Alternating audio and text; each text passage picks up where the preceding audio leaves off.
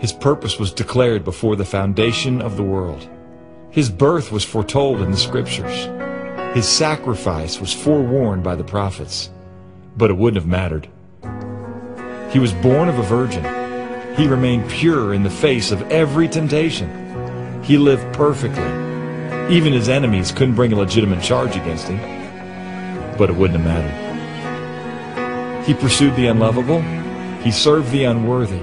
He healed the incurable. He endured the betrayal of friends. He endured the condemnation of the crowds. He endured the cross with all its shame and suffering. But it wouldn't have mattered.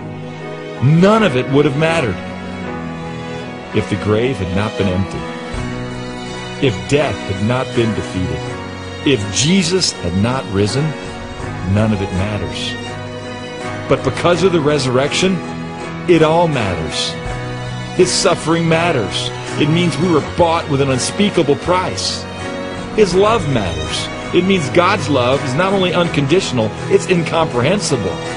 His life matters. It means God became fully man to become our perfect sacrifice. And the prophecies matter. It means God was and is and always will be in control.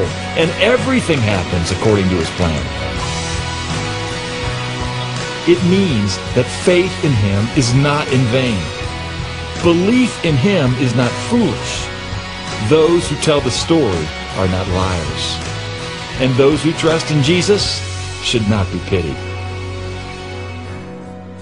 Ultimately, the resurrection means that what you do with Jesus is all that should matter to you.